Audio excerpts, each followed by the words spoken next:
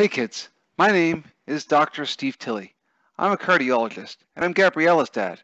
A cardiologist is a doctor who only needs to look after one organ, and that's the heart. It's pretty simple. So I'm going to give you guys a quick rundown, and then I'm going to take you down to my office, and we're going to have a tour. Hope you guys enjoy, have a great career day, and be good. All right, kids, so Dr. Steve Tilley here. I'm going to talk to you about being a cardiologist.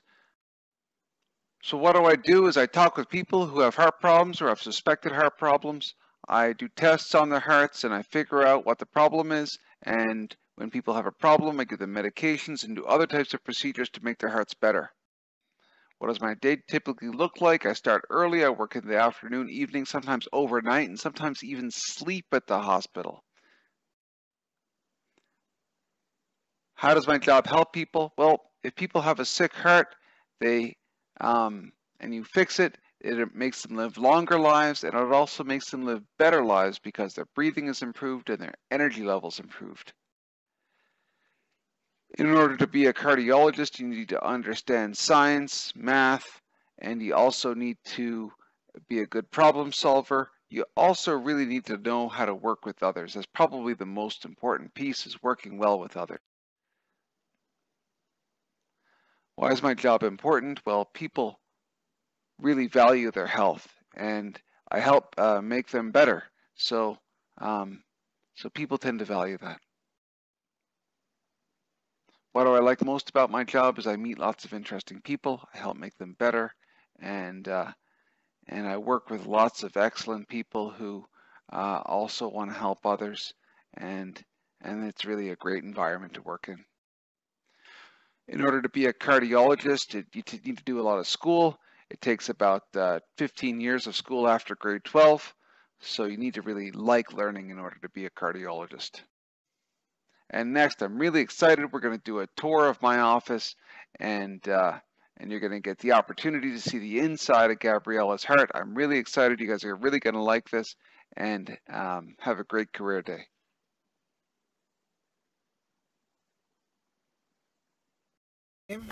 Is Dr. Steve Tilley. I am Gabriella's dad, and today is Sunday, and I'm not working today, but I'm going to pretend that I'm working and go to work and show you what I do. Healthy Heart Institute, and we're going to go ahead and we're going to walk into the office. And the secret code here.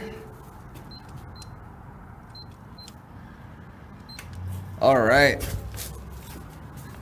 We'll go through the door. We're in the elevator, and we're gonna go to the second floor. Okay, so we're going up the elevator. Gabriella, gonna wave hi to your kids in your class. Hi. You're going to work with your dad. Okay. All right. Are we here yet? And here we are. So we're going in. This is our office here. Go into the other secret passcode. Thank you. All right. And we're in the office. All right, so we'll show you guys around. Here we've got our. This is where the patients wait. Of course, because we have COVID, the chairs are more spaced out now. We have a TV where people can watch TV while they wait. Usually we have some receptionists that sit there. So what happens? Sometimes people get weighed, so we know how much they weigh, and then this is our examination bed, and then sometimes patients come in and they get what's called a electrocardiogram done. It's a special test that measures the electricity of the heart. Yeah, so the ECG machine hooked up to Gabriella. Gabriella's got a bunch of stickers. There's 10 stickers on Gabriella's body, and each of those stickers is hooked up to a wire, and the wire feeds into the machine. Now here on the machine, we see Gabriella's heartbeats. That's your heartbeat. Every one of these little sticks is a heartbeat. And we can see the heartbeat from the perspective of 12 different configurations. And that tells us how the electrical system is working. Now, Gabriella, what do you think? Are you worried about your electrical system? No? Kind of? The good news is, Gabriella, your electrical system looks really good. And if we want to take a copy of it, you got to stay real still. Stay real still, real still, real still. Nice. All right, and then we're gonna press this button here. All right, and we've got Gabriella's ECG here, printing off.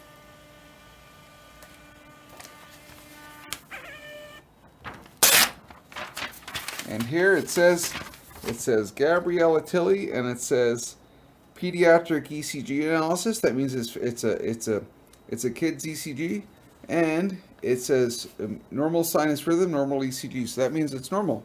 So we've got a nice looking tracing. Here you go, Gabriella, and you can take that home.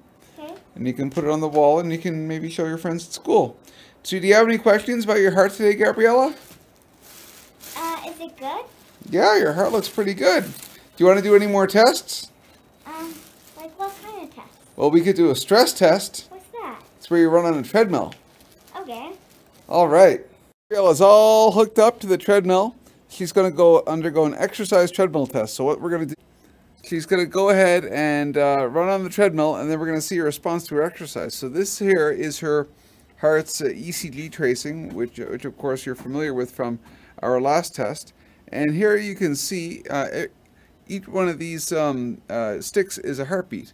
So we're going to be monitoring that while Gabriella here is exercising. And that's going to tell us if her heart is good. So, Gabriella, I'm just going to get you to stand on a foot on either side of the treadmill. Go ahead.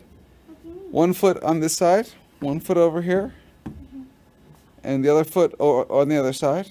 There you go. All right. And then we're going to go ahead and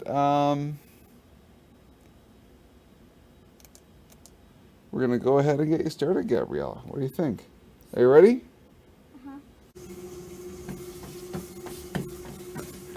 What do you think? Keep on going. How you doing? Feeling okay? Yeah. Any chest pains, Gabriella? No. We're monitoring your heart, seeing if there's a problem. Oh, and here we have the first analysis. All right. Did I do good or bad? So far, so good. Can you do any more work on the treadmill, Gabriella? Can you go any faster? Okay.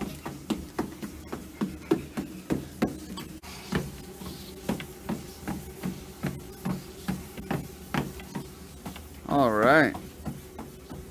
This is also good exercise. Yeah, can you go any faster?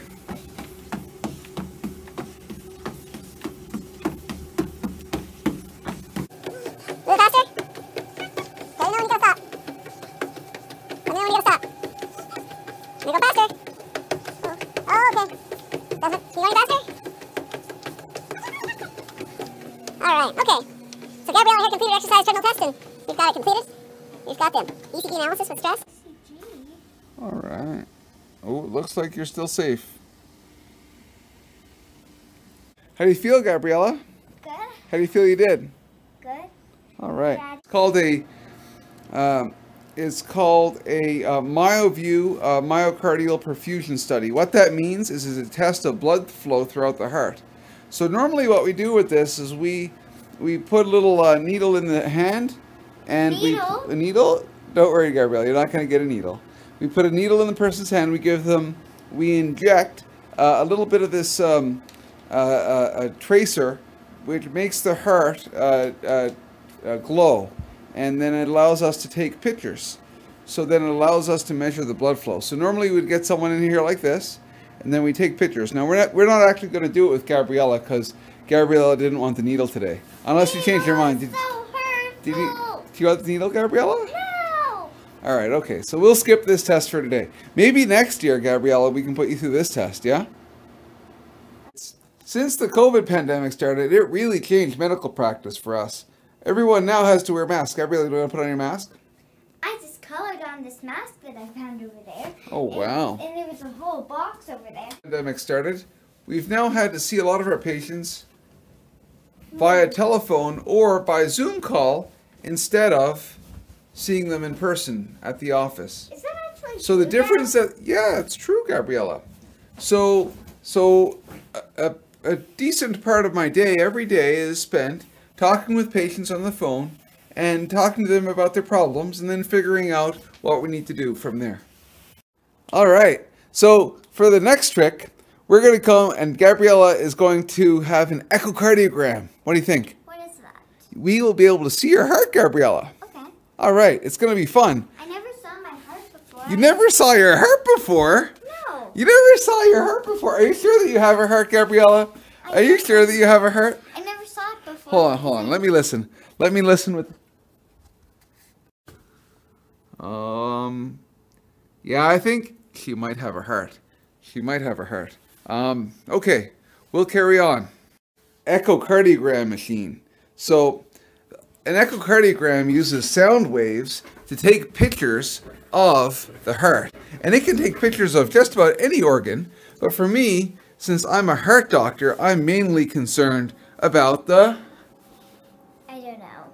Which organ is a heart doctor concerned about? The brain? Heart. The kid? The heart! Ding, ding, ding, ding. All right. Can you name some other organs? What's in your head? Your brain. Yeah, and what's in... what are the things that make you see? Your eyes. Yeah? What's the eye doctor called? Clinician. Yeah, an ophthalmologist. And a brain doctor is called a Brain doctor. neurologist or a neurosurgeon. How about a kidney doctor? What's a kidney doctor called? Knee doctor. Kidney doctor. There's two types. There's a nephrologist who works in the kidneys and a urologist who does the surgeries. Now, those different types, just some of the different types of doctors you can do, that some of the different specialties people can do. We've got the brave Gabriella here hooked up to the echocardiogram machine. Now these wires are recording the electrical signals from Gabriella's heart. And you can see they're showing up on the screen, those blue signals. So each one of those little lines is a heartbeat. Beat, beat, beat, beat, beat. What do you think, Gabriella? Cool. All right. So our next step, what we're going to do is we're going to use this thing here. It's called a transducer. This thing can take pictures of the heart by using sound waves. And what you do is you take it and you just push it up against the skin and it takes pictures. So, what do you think, Gabriella? Cool. Now can we take it off? Heart. And here you can see Gabriella's heart live. Pumpity pumpity pumpity pump. Pumpity pumpity pumpity pump. Pumpity pump. You can see it pumping. That thing right there, right above the heart, right above the thing that moves, that's the liver.